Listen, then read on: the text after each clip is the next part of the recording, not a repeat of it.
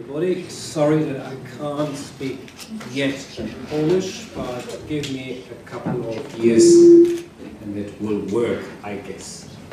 And so, let's start first a bit about myself. And I made some journey through Europe during the last 30 or so years, or even longer. So I was born in Hamburg, grew up in Bremen, so northern German. Studied in Berlin, got there my PhD. And then I got interested in industry and went to Roche and spent 2.5 years as a postdoc. Then I went back to academia and was interested to continue the topic that I got from industry, and that was vitamin D.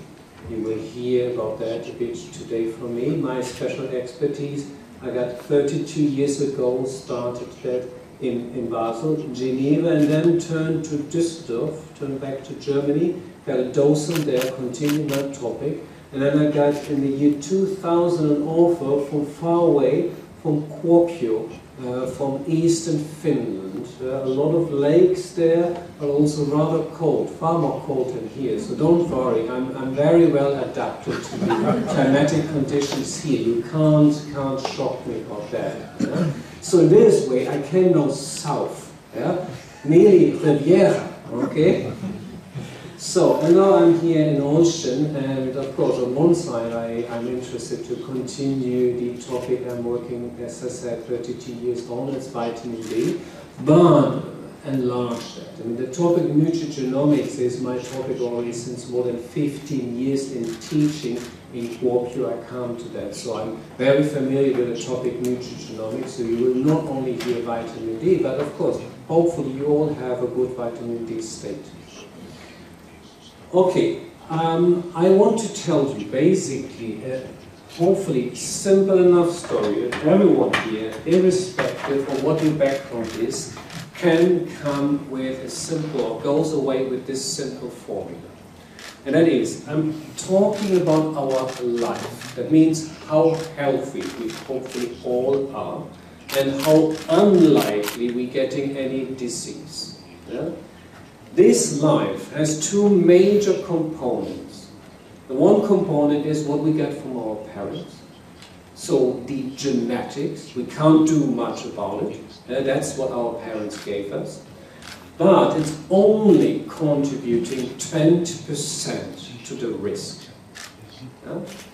While the far bigger aspect is what is called epigenetics. It's something on top of our genes, and I will try to explain it. But even if you don't go into these details, just say, hey, there's something else besides my genes. And this something else is influenced by what we're eating, therefore nutrigenomics, and also the lifestyle we just heard about, yeah, the healthy lifestyle, physical activity, good sleeping, being happy in general, yeah, so just being in a good mood. All these factors influence the epigenetics, and this is what we have in our own hands.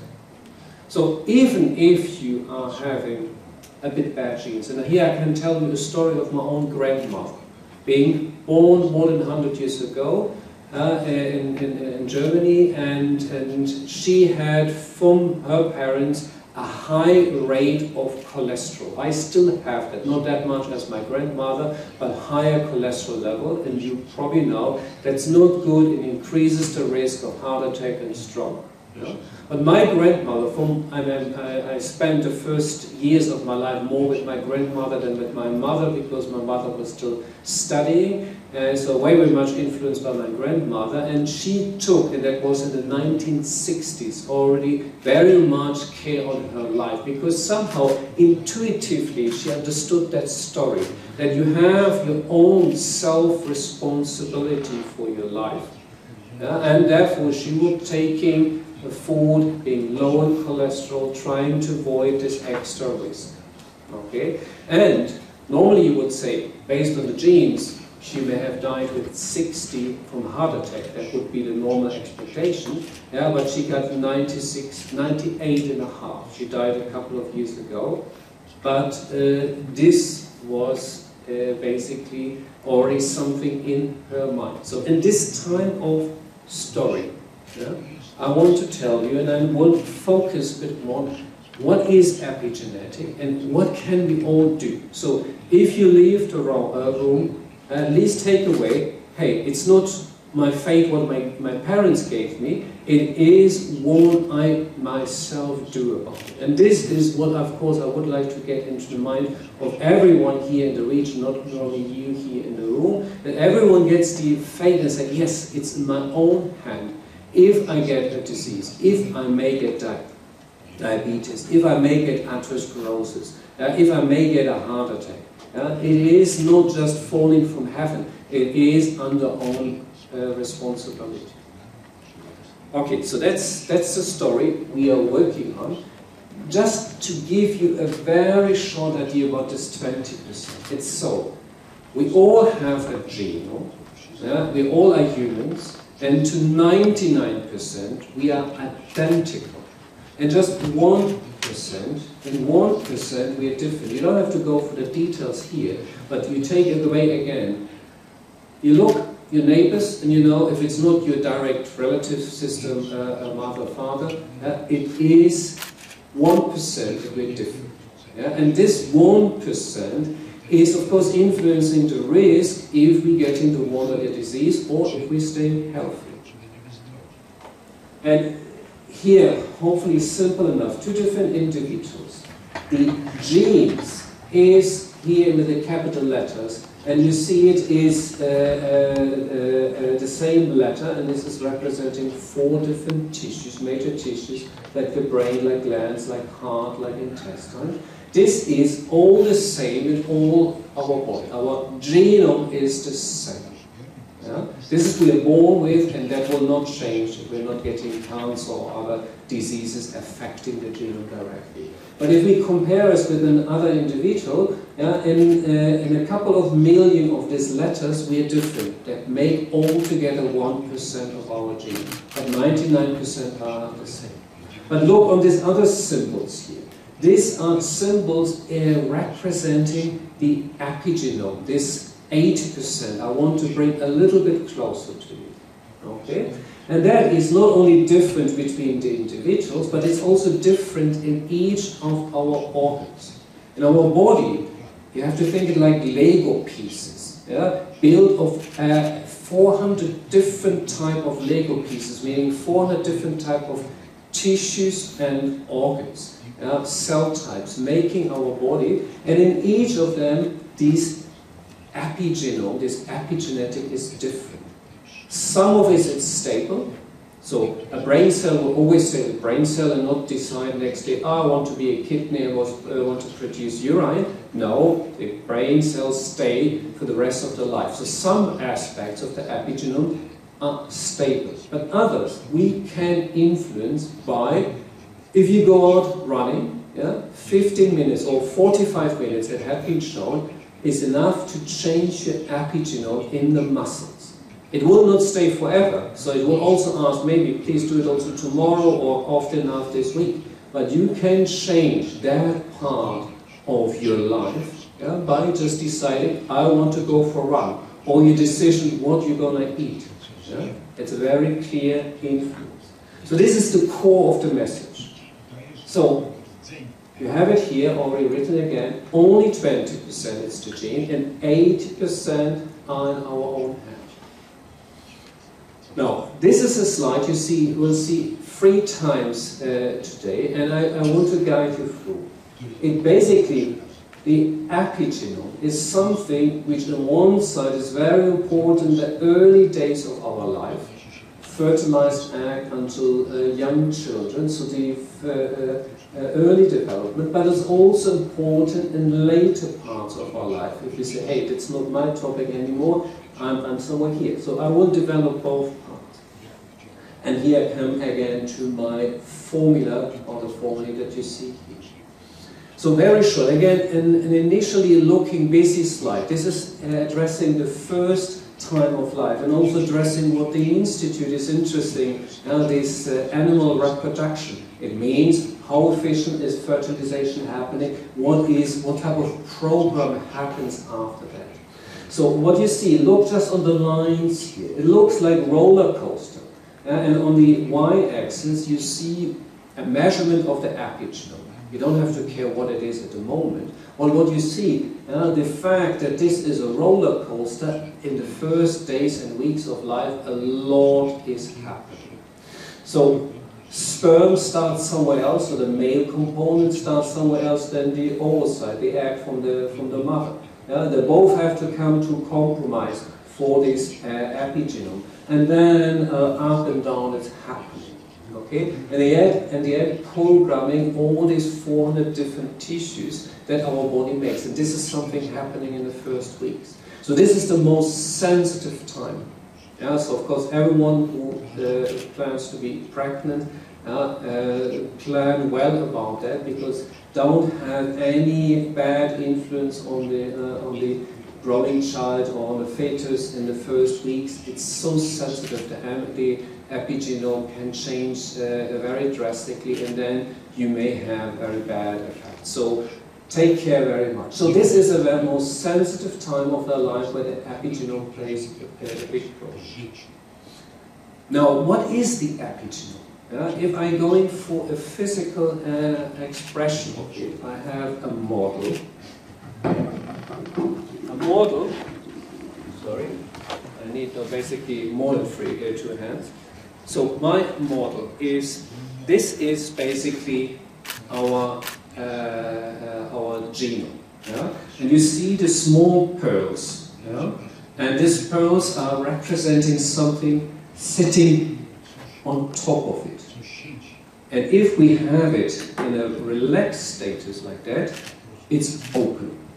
But if you have it like this, it's closed. Okay?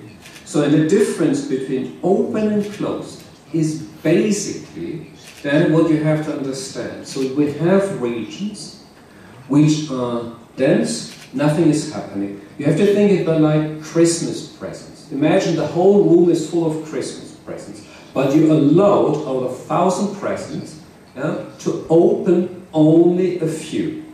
Let's say I give you 100 out of 1,000. Okay? This 100 you're allowed to open, and you can play whatever is in this present. But the other 900 you're not allowed to touch. Then I ask the next person to come, you select your presents, and you will, out of the 1,000 presents, select different ones. And then you have different tools, different plays, whatever you have. Yeah? And this is basic, if you're going from one tissue to the other, yeah? Out of 1,000 possibilities which are wrapped, yeah? You select about 100, yeah? So 10%. And this is then representing what is exactly happening. So what type of toys you have. If you can play Legos or whatever, if you get a computer, whatever these toys now are nowadays. Yeah? So you have different type of tools available for which you can play, and that you can imagine is what makes a liver cell different than brain cell. But now imagine, it's not only this decision, this fundamental decision toys, but there's some boxes, maybe differently colored, you may imagine, you can open and wrap again. Yeah? If you go for a run, you can open the toy. It's opening up. Yeah? If you then go to the sofa, it may close again. No, not playing anymore. Yeah? So it is a coming and going, it's a dynamic thing, how you get access to this type of toys. Okay? And this is the way you have to see the epigenome. So some things are clearly clear. You have your selection of 100 of the 1,000 presents, plus these extras, yeah, which you can influence yourself. So here's the core of what I want you to understand. And now, these different symbols here are representing here if it's either closed or open.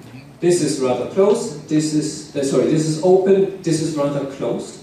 And now, here you have a different type of food products, mostly plant-based. So something that you find in different types, in tea, in soy, in grapes, in cocoa. These molecules, they are influencing whether the present is closed you have no access, or whether it's open and you have access to that tool.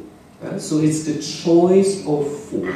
So these basically all meant are beneficial. So if you find them in your diet, if your diet is composed of this, it's a good thing. This is what you can recommend to eat. Okay, but of course there are also bad things that do the wrong direction. So therefore one has to take care what to choose for eating. Then coming to aging. Each of us will age. This is what we all are conscious about. So, you're starting with 0, and if we're going under the 2 diagonal line means that our chronological age, every year, new birthday, so you see on your passport how old you are, and then the question is, how fit are you? How healthy do you feel? And if you're now 70, or take any other age, take your age, and you think about the people you went to school at, that means having the same age, and you meet them in whatever occasion. Are they fitter than you? Do they look older? Do they look younger? If you do a 100 meters competition, will you win? Will they win? Whatever competition you think about. So you have some people who are clearly worse. This green area is then the older epigenome, the older fit. Just think about the formula. So epigenetics, these people with 70 did either 70 years long something rather good, and they are somewhere down here, so with 70 they're still fit, or they did a lot of mistakes and they are probably worse than 90 years, 70 years. Here, a real example from 40 people who have been investigated over a couple of years. And here's the chronological age, and you see the different dots in the same color, it's the same person. And for simplicity, this is then combined with this different type of lanes. This is the normal way as we're aging, so if the curve goes like this or even like that, it's good. So this is, for example, a good example, but there are also a few bad examples. So somebody starting with somebody being 80, but probably having a disease, and within 2 or 3 years came to the status of 75. And you probably know that. Somebody gets ill. You know him, you have seen him just last year on an event, and you meet him and you get a shock like, how has this person aged? How old that this person suddenly got due to a disease, due to whatever event in life. And it basically, the epigenome very drastically changed. But you see also good examples. Here is somebody initially having age of 50, but already looking from epigenome like 60, but then the curve goes down. So this person made a click in mind and improved, and after 2 or 3 years, even looked younger than he started with. Okay? So all these examples are existing and basically mean to whatever age. If you're starting young, of course, even better, or even if you're starting old. If you do the right thing, you can influence your life. It's just a question to determine what you need to do. I mean, there are obvious things like physical activity, eating healthy, but there are also personalized things that we have to take care of. So, now we have spoken also about this older part of the life, and you hopefully then understand better what I mean with the whole part of the life is influenced by the epigenome, this 80%. And if I try to summarize, again, a little bit busy slide, meaning we have on one side our genes we are born with, this is 20%. Then we have our lifestyle, what we're eating, how much physical activity and so on. And then we have the effect of the epigenome, so what goes good and bad due to this epigenome, the environmental influences. And then in times of COVID, we have micro-infection, which also influences, of course, our life, our body very much. So these different major factors I see, and they are not separate from each other, they're interlinked. You can see it like a carousel. Here I have major tissues and also the disease that major tissues can get. And they're not separate. So if somebody gets, unfortunately, cancer, it's also linked to metabolic disease. For example, somebody being obese having far higher risk of getting cancer than if you are lean, if you're eating well. Okay? And also the risk for allergies and for a number of neurodegenerative diseases are depending on that. And the core of it is the programming. So what I mean with my model here. Yeah? So deciding if you are dense chromatin, so presents are wrapped and you don't have access to them, or if you have the open chromatin and the dynamic change by the lifestyle. Okay? So that's something what I see and what I also summarized together with a few colleagues in the book Nutrigenomics. This is what I'm lecturing since, or was lecturing the last 15 years in Kuopio, and summarized in the book, and that I hope I can also continue here and can influence more people with this way of thinking. Okay? And just remember, 80% we have it in our own hands. It's our own fate. Okay? So, epigenomics plays a central role. I'm not sure if you have a real clear understanding what epigenome means, but it's, if you take the example of the presence being wrapped or not wrapped, or if you take my model here, that's enough for the moment. Yeah? So you don't have to go yet to any details. So now, I already mentioned it, vitamin D is what I'm working since 32 years on, since I started in Hofmalage 32 years ago. And you probably all know, but I saw already in Polish TV there is advertisement on vitamin D, in radio there's advertisement, which is interesting because in other countries it's not allowed. I would like that it happens like that, to shake the people and say, hey, you have to take care of your vitamin level, vitamin D level.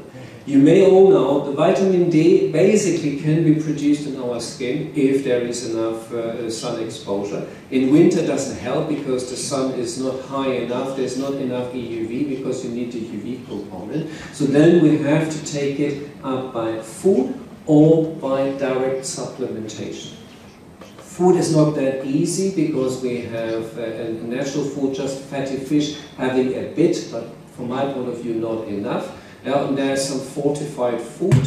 That is one way, but the best way probably is to take the vitamin D supplementation as a pill. So this is the vitamin D molecule, and that gets a bit further changed. There is red extra group to get an active form. And this active form of vitamin D is in fact a hormone. It's not a vitamin, it acts like a hormone. Hormones similar like estrogens. Yeah? I mean, all females in the room now, the monthly changes of estrogens and the physiological effects it has. Okay? Or testosterone for the males is about the same thing. Yeah? Cortisol. All these molecules are acting in a very similar way as this derivative of vitamin D. Yeah, so the vitamin D we are swallowing as a pill is finally acting as a hormone very similar to estrogen from its principle of work. So then, anyway, I don't want to torture you with the details I was working the last 30 years with. But what you can imagine, or should imagine, this is the molecule vitamin D, the active form. And here's another complex called the vitamin D receptor. And it's acting like a switch. It's like the switch we have in all the rooms, the light switches, all deciding if there is light, how much light is in our rooms. This is basically here a switch and influencing the epigenome. So basically, as there was already when I came here an hour ago, arrangement how much light we have here, people with arranging exactly the lighting. The same way you have to imagine these type of switches are set so that our epigenome is either open at the right position if you have enough vitamin D, or it is maybe closing, and then you can't benefit from it. So by putting the right switches, you open the epigenome at the right position. So if you have enough vitamin D, you're doing the right programming of the epigenome. If you don't have enough, then the room here in another regime would be darkish and you wouldn't see anything, and you see, something is going wrong here. Okay? So So, and what we did is we studied, in this example, we did a couple of different studies. One example here with 71 elderly people who were already pre-diabetic, so on the way to develop type 2 diabetes. And we asked them over Finnish winter to swallow every day some vitamin D. And then we measured before and after, and then we looked on 36 different items and basically checked yes or no. And the best ones had, I think, in 31 or 32 items a yes. So this person was very well responding to vitamin D. But the other person, every dot here is a person, had only some 10 of 32 responses. This we call a low responder, and you see all the others were in between. And we repeated that also with young, healthy individuals and get about the same scheme. That means, if I would all ask you to do this experiment here in the room, we probably would have come to a result, one in four of us will be a low responder to vitamin D. Yeah? Being by our life programmed so that vitamin D doesn't help in the normal doses. Okay? So these people we have to give a personal advice. Please take more vitamin D, take more care on your vitamin D status.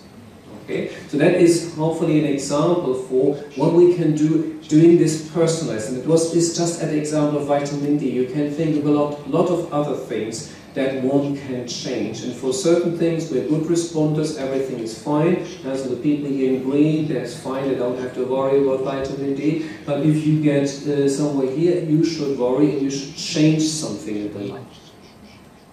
So, again, this is a busy slide. Take just the main point. We have measured this, and we have classified the persons in high, mid, and low responders. And since vitamin D, sorry, I haven't mentioned that clearly, you probably all know that vitamin D is important for our bones, yeah?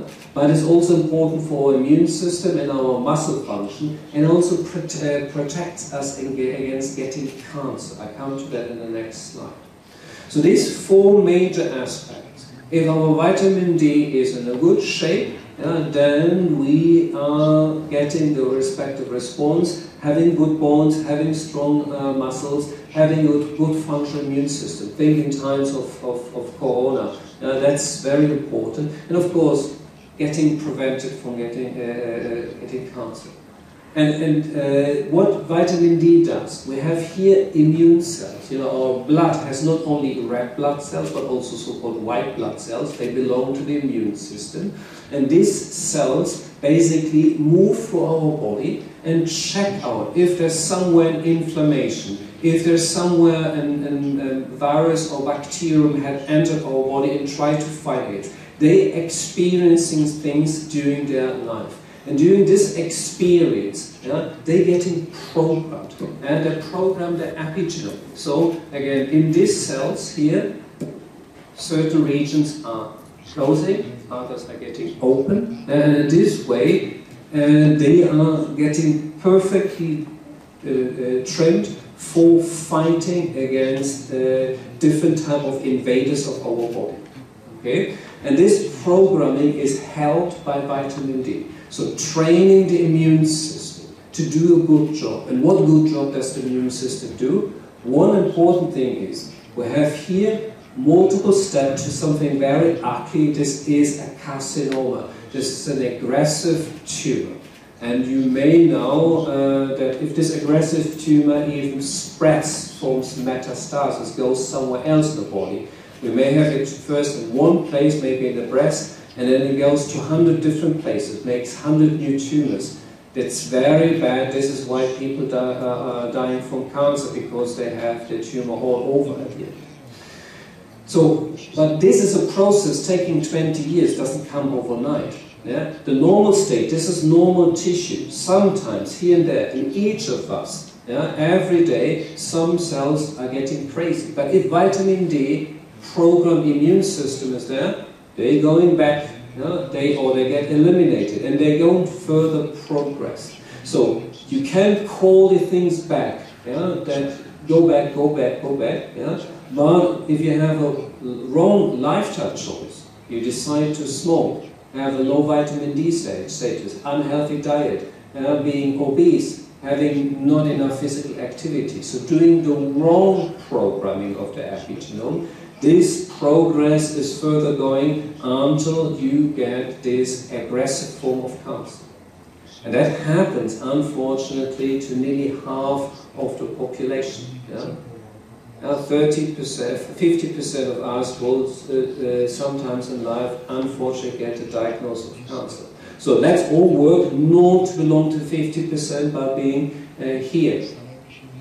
One of the aspects is taking vitamin D, but there are many, many other aspects. This is what I want to get spread into in this program over the next year or decades, that we all can work about it, and we all stay here, and none of us is getting this nasty disease. Yeah? So it's not only our fate, it's not only in our genes, 20% is in our genes. We can work against it by having a healthy lifestyle. So, good vitamin D status, but many other things that we can do good are important, not running into nasty diseases like cancer.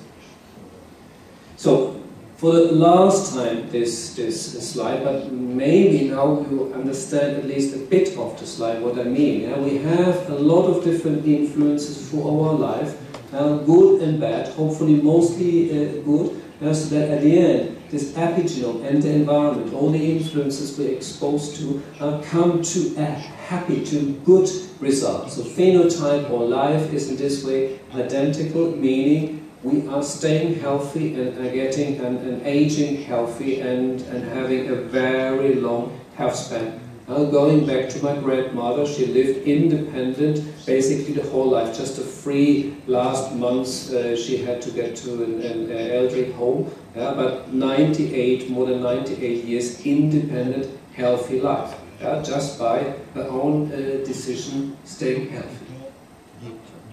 Okay, now you may ask, what do you just want now to do? Just give you a few glimpses, and that comes with a concept that we call a digital twin. In fact, by far not our invention. The invention comes from engineers. Just think about the following. Somebody is constructing an airplane. If it's Airbus, if it's Boeing or whatever company, at earlier times, 100 years ago, this was a trial and error. So you ask somebody crazy, we want to fly it, but most likely it was crashing. Okay? So the people learned that it's far more efficient. You design everything first on computer. So every engine, every piece of this airplane, you have a computer copy of it. You build everything together, you let it fly on the computer, you have all different failure measurements, you approve it, and then after everything is on the computer perfect, then you ask a pilot, try it. And I think in the last 20 years or so, I'm not aware of that any plane that was first tried was crashing immediately. It is rather perfectly working for engineers. So now imagine this for humans. So if we could manage to get a copy, a digital copy of ourselves, at least sufficiently copied, that means our main properties, and you may imagine what I'm heading on. If we know our epigenome, of course also our genome would be helpful. If you have this information, and in particular, can we know how dynamic we are in certain responses. So what I'm aiming on one side is to initiate a number of intervention studies.